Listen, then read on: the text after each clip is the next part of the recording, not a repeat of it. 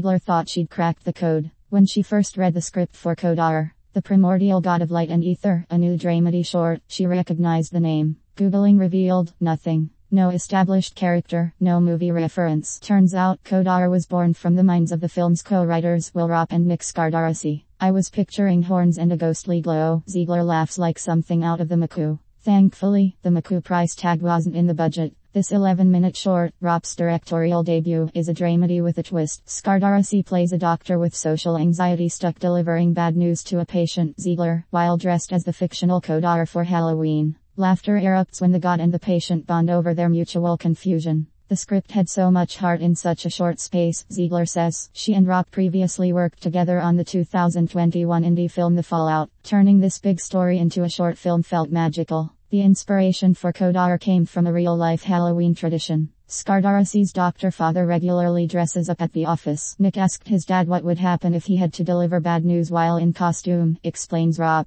His dad said it wouldn't happen in his practice, but the idea stuck. Ropp, who also produced alongside Natalie Russo, wasn't originally cast in the film. Turns out a wise directorial mentor steered him right. Ben Affleck, who directed me in the way back, advised against acting in my first directing project, Ropp shares. He said the same thing happened to him on Gone Baby Gone.